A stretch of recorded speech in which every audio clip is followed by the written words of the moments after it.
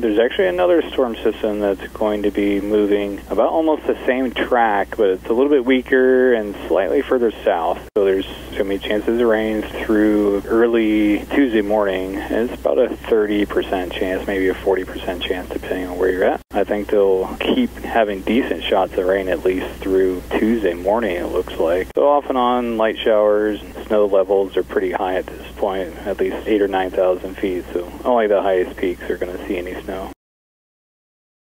We anticipate being able to bring in more allied health programming and other programs yet to be determined. So very excited that we'll be able to expand that campus, which is adjacent there to the Bradshaw Mountain High School campus. We're excited that we will be next fiscal year, which begins July 1, investing approximately $2 million in our Panther Path campus. We feel like that is an ideal location. Our Mountain Institute JTED partners are going to also be adding programming there so that Bradshaw Mountain High School students will have a very easy walk down the road to both their academic and vocational technical education programming. We're past the halfway point now. Our students are driving toward the goal line in graduation, and we'll be holding our graduations on May 6th and 7th in Prescott and in the Verde Valley.